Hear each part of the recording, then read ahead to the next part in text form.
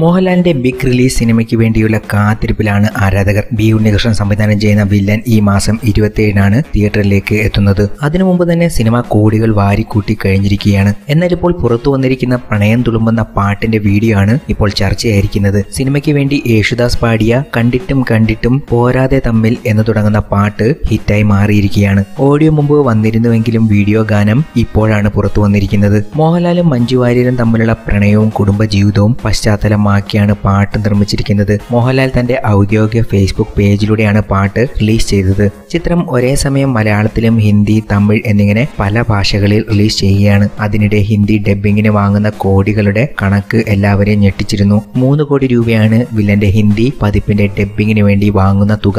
സിനിമയുടെ സാറ്റലൈറ്റ് അവകാശത്തിനായിരുന്നു വൻതുക ആദ്യം സ്വന്തമാക്കിയിരുന്നത്. 7 കോടി രൂപയ്ക്ക് സൂര്യ ടിവിയാണ് വില്ലന്റെ സാറ്റലൈറ്റ് അവകാശം സ്വന്തമാക്കിയത്. പിന്നാലെ സിനിമയുടെ ഓഡിയോ റേറ്റ് ജംഗിലി മ്യൂസിക് 50 ലക്ഷം രൂപയ്ക്കാണ് സ്വന്തമാക്കിയത്. സെൻസറിംഗിൽ ക്ലീൻ യു സർട്ടിഫിക്കറ്റ് ലഭിച്ചതോടെ വില്ലൻ ഒക്ടോബർ 27 മുതൽ തിയേറ്ററുകളിൽ പ്രദർശനത്തിനെത്തും. ബിഗ് റിലീസായി എത്തുന്ന സിനിമ കേരളത്തിൽ 300 സ്ക്രീനുകളിലായിരിക്കും പ്രദർശിപ്പിക്കുന്നത്. എന്തായാലും മോഹൻലാലിന്റെയും മഞ്ജു വാര്യരുടെയും പ്രണയം തുളുമ്പുന്ന ഗാനമാണ് ഇപ്പോൾ ഹിറ്റായിരിക്കുന്നത്. ഇനിയും പ്രശ്നങ്ങളൊന്നും ഒരു പ്രശ്നമേ അല്ല. നിങ്ങളുടെ ഭാഗ്യം ഇന്ന് തന്നെ മാറ്റിമറിക്കാം. തിരുവനന്തപുരത്തെ മഹാഭാഗ്യ നവരത്ന മന്ദിർ സന്ദർശിക്കൂ.